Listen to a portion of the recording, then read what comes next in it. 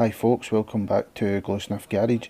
Today we have got the Revell Volkswagen Golf GTi Mark 1. First time I have built a Revell kit, so I'm really interested to see what the differences are. I'm used to building Tamiya, Fujimi, Aoshima, those type of kits, Japanese kits. Not had a Revell kit before, so take a quick look at the box and do the usual, open it up, have a look at the sprues, see how it's looking, and take it from there. So first of all, it's a really nice box art, lovely painting of the car.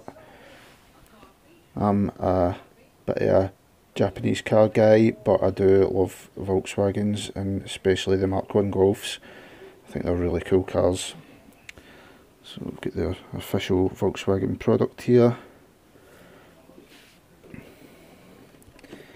On the bottom here you've got some close-up photographs of the car. Comes with a full engine, which is really great. Always enjoy building engines. Got some blurb there about the car.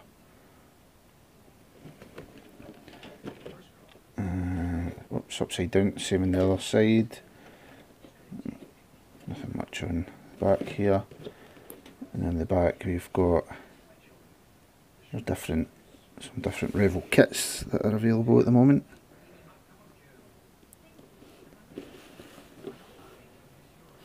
And this is a Revell put skill level numbers on the boxes to let you know sort of how difficult the kit is. So this is a skill level 4, I think 5's the highest, so I'm expecting this to be quite a detailed kit, especially with the engine as well. So I'll get the box open, take a look inside, and I'll be back in a little second. Alright, so I've got everything out the bags, everything out the box, and I want to just start off by saying that I'm not a fan of these Revell boxes. I'm used to having boxes that open, top of the box comes off, these open on the side, and everything slides out.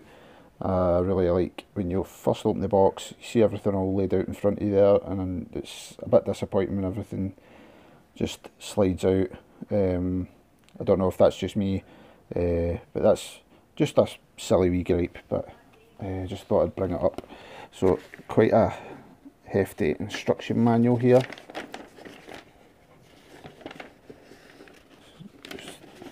Quite a few pages. I think this is might be the biggest instruction manual that I've had to date.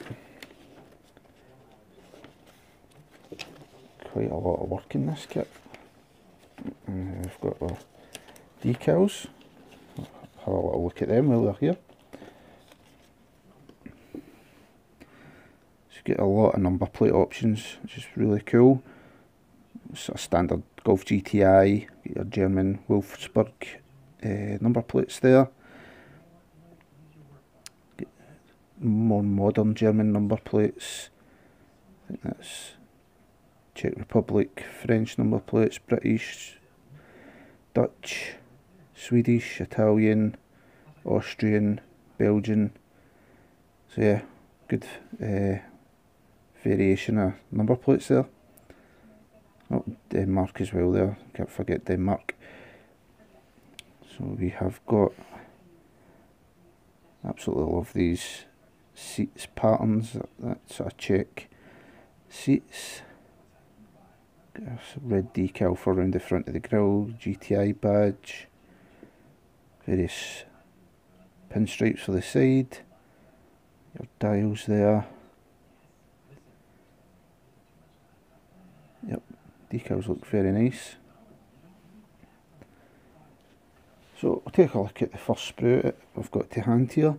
There's quite a lot of sprues, there's a lot of parts in this kit, so this might be a long one. So first sprue,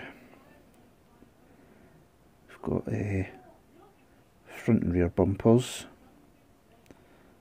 steering wheel there too, and this little square rectangular piece, which I'm not sure what that's for. Front spoiler for under the front bumper, rear bumper as well.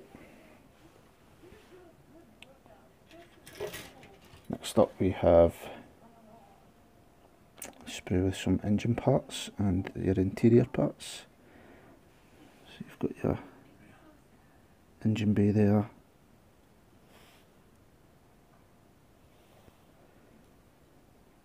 it's your front radiator,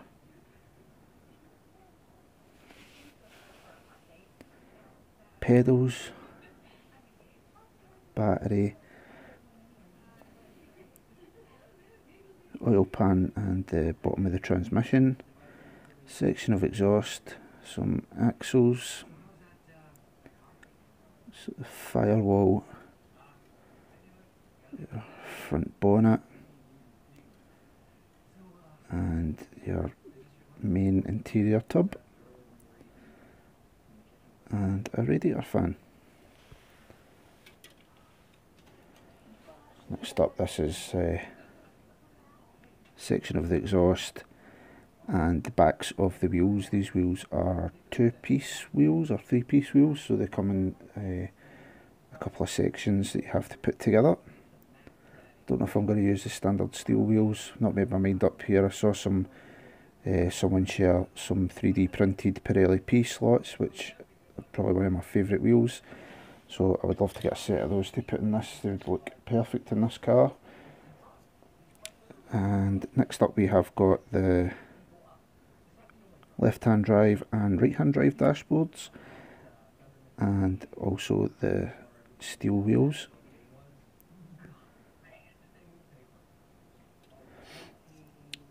We've got our 2 door cards and your gear shift,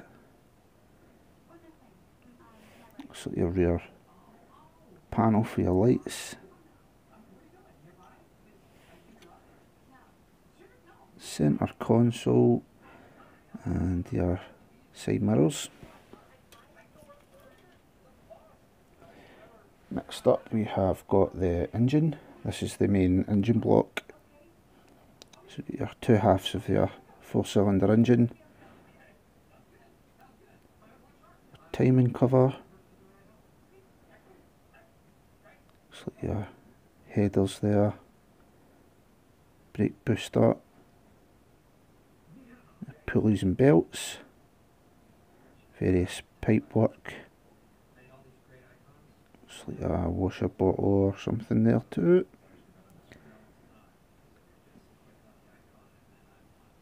Looks like some reservoirs for coolant or something, and some more piping, probably sort of radiator hoses or whatever. Next up we have front grille,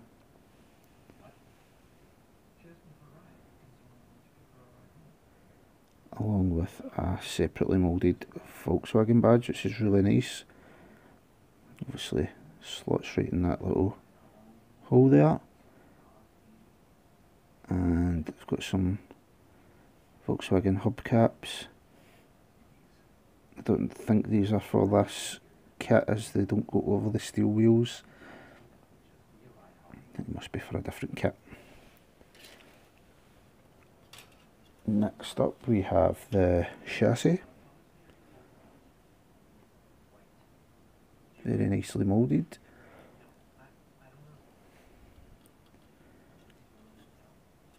Looks like some spacers for the wheels or something here.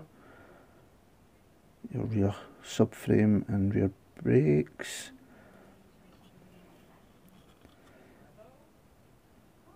Section of the exhaust, your steering column and window wipers with your suspension struts and springs.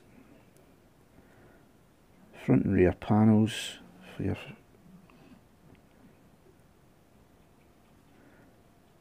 window wipers. It's like front subframe. I've actually got, I think these are really cool.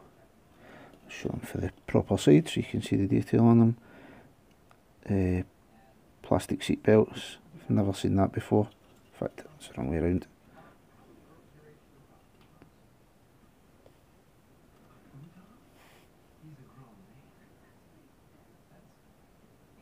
pretty cool. It's really cool, I like that. So next up, this is the interior sprue and some more engine parts. So this actually comes with the headliner of the car, so that's another nice touch. I've never seen that before in a kit. Separately moulded headliner. Seats there, a little bit of flash on the seats, not too bad though. Your rear seats too, the seat backs as well. Parcel shelf, and then we have more engine parts. Your cam cover, various pipes and hoses, your air intake, oil cooler, handbrake. Yep, there's quite a lot of bits to this kit. Next we have our clear parts. So instead of a single clear piece, we have separate windows for each front, rear, side windows, and your rear light covers with some indicators on there. And then we have the windshield, front headlights, and some more side marker indicators as well. And then also got some super skinny tyres. Then last but not least, we have the body shell. Now, I'm not sure exactly when this kit was first tooled, but the body shell is going to need a little bit of work to get it looking right. Got quite a bad mould lines just on the front here, running along the front edge, both sides. You can see inside you've got flash all along here. And on the rear we've got two heavy mould lines running down either side. This actually goes from being a mould line to being recessed, so that will need a little bit of filler to smooth that off. Don't know if the light will pick that up. But let's say it's probably quite an old kit, or quite an old tooling, so it's kind of to be expected. So as you can see, you've got sort of separately moulded sections as you saw in the sprue that have to go in the back and front there, and your grill and stuff fits in. I'm actually really looking forward to getting into this kit. Kit I need to finish off before this, but I think I'll be putting everything else on hold to get stuck into this kit. I really love these detailed kits, the engine bay and stuff. Really love doing that kind of thing, so I cannot wait to get started in this one. So there you have it, my very first Revell kit. Absolutely love these VW Golf GTIs. Used to be a bit of a VW fanboy a while ago, so it's always nice to get a little kit of a car that I used to love. Pretty impressed with the level of detail, the level of parts and stuff that are in this kit. And like I say, cannot wait to get stuck into it. So that was it, the Revell Volkswagen Golf Mark 1 GTi. If you made it this far in the video, always appreciate a little subscription, little comment, a little like. It helps me out a lot, helps more people see the videos, and I really appreciate it.